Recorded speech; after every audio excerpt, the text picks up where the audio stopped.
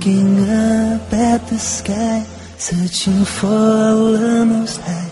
He rejected the way of worshipping gods of clay. Prophet Ibrahim knew that Allah was near, and that the heart of a Muslim is sincere. Under the heart-burning sun, he declared God is one. Though with stones on his chest, his iman would not rest. The Mu'adhin knew that right will conquer wrong, and the heart of a Muslim must be strong. It's the heart of a Muslim through the guidance of Islam that makes you fair and kind and helpful to your fellow man. So living as a Muslim means that you must play a part. Allah looks not at how you look, but what is in your heart.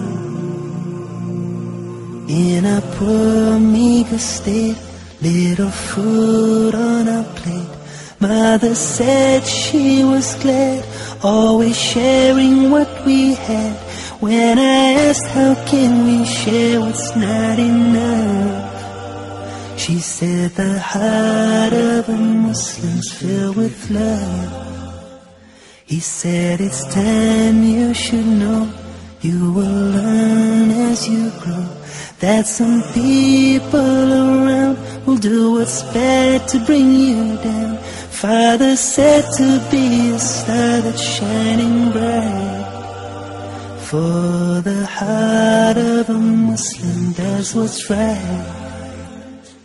It's the heart of a Muslim through the guidance of Islam that makes you fair and kind and helpful to your fellow man. So living as a Muslim means that you must play a part. Allah looks not at how you look, but what is in your heart. So whatever you do, make sure your words are true. Honesty is the best, because life is a test. Even if it hurts so much you want to cry, for the heart of a Muslim does not lie.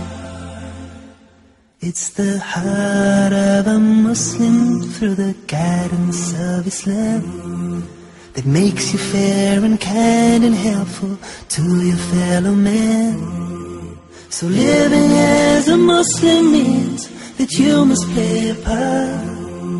Allah looks not at how you look, but what is in your heart. So living as a Muslim means that you must play a part.